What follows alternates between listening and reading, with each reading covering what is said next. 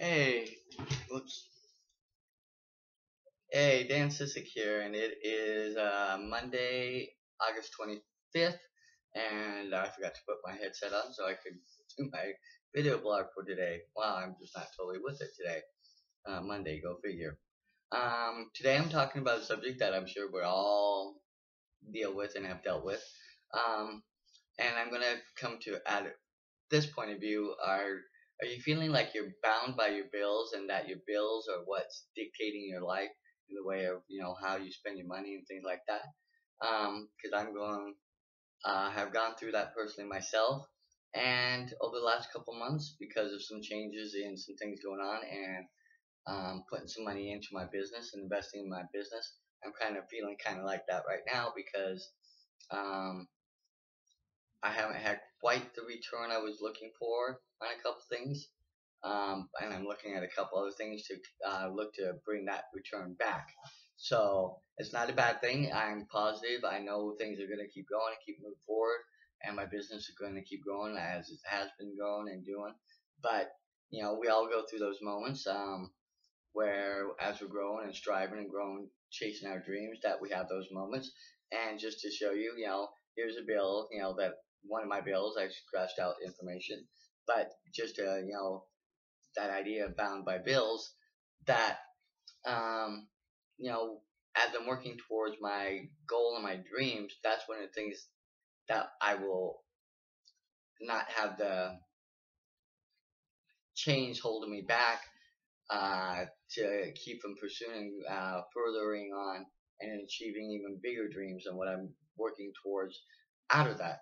But tonight, as I was listening to our Monday night team call, or our company call actually, one of the mentors I know about, and I follow him uh, loosely, but I follow him to a degree. I agree with some of the things he does, and some of the things, you know, but what he talked about tonight was the idea of how he was talking about how we model, giving us the model for how he reached to his goal and where he's $1 million earner and he's one of the top earners in the company.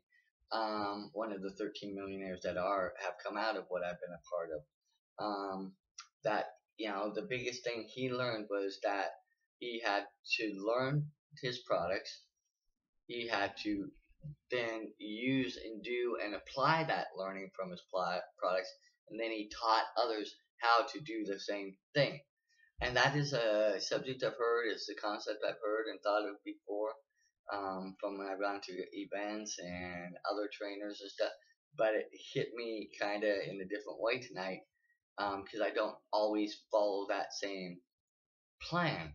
But he made sense and he hit it on the nail because of learning and then doing and then teaching. It reinforces everything for me, and it will reinforce that for the next person I train and the next person that becomes a part of my business, that show them that same thing, that duplication of that thing on how to get there.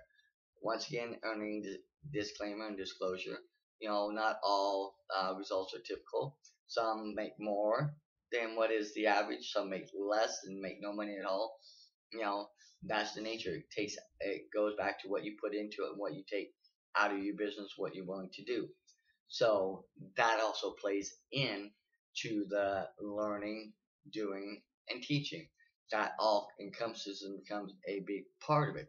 So why am I has this been, well, because once again, money's been not quite what I was expecting. I had a couple things not follow through all the way. So, and I'd already spent some money on some other things. So now I'm having to look at other options for replacing it. And I'm going to replace it. I've thought of a couple things that I can do.